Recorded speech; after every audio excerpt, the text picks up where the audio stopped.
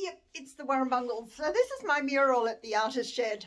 I'm just taking a video here by myself. I'm just thought I'd notify people in Canberra that this mural will be going shortly to Coonabarabran, back to where it began. And yeah, so it'll be here for another week or so, and then I'll be dismantling it. And if you get a chance, come and have a look, or go to Crystal Kingdom in Coonabarabran, where I'm installing it up there.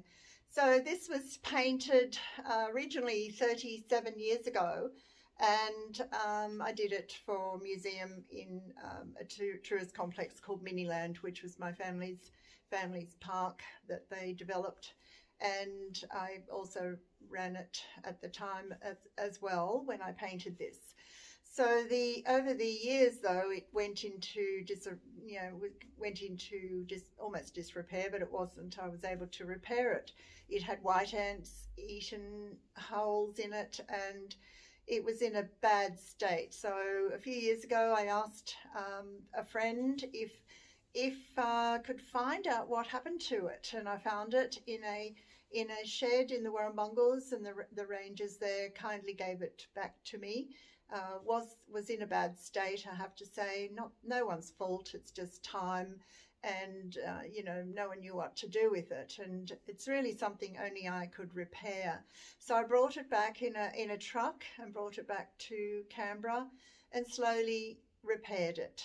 And with the help of a friend called Les Worthington, he helped reconstruct the rear side of it and helped me do that.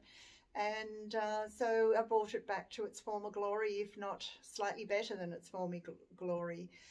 So putting rocks in front of it, you feel like you're actually there. So it was something I spent a long time on back in the day, and then I've spent more time to repair it and bring it back again.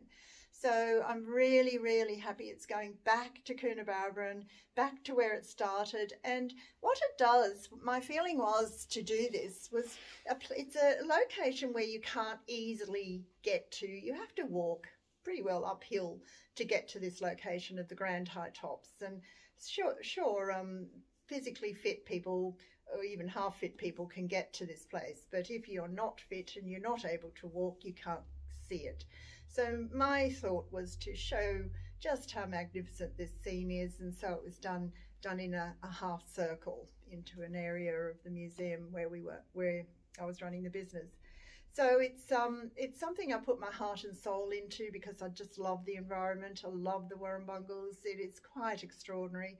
So it's between Dubbo and Tamworth, halfway between. You must stop in there, stop and take time to just smell this amazing mountain air and this beautiful environment, which unfortunately years ago was burnt right out, but it's coming back, and so it's returning as well, but it will take years to completely recover, but it still looks amazing. So this scene is painted in a pre-fire time. Now you'll see a lot more stark dead trees amongst the mix, but anyway, it is still glorious, and in some ways a fire cleans up areas as well. You see a lot more of the rocks. So anyway, I just thought I'd inform you that this is about to move, if anyone would like to get a last glimpse. Otherwise, you can just call in Coonabarabran in the northwest area of New South Wales and go and have a look for yourself. Okay, cheers. Bye.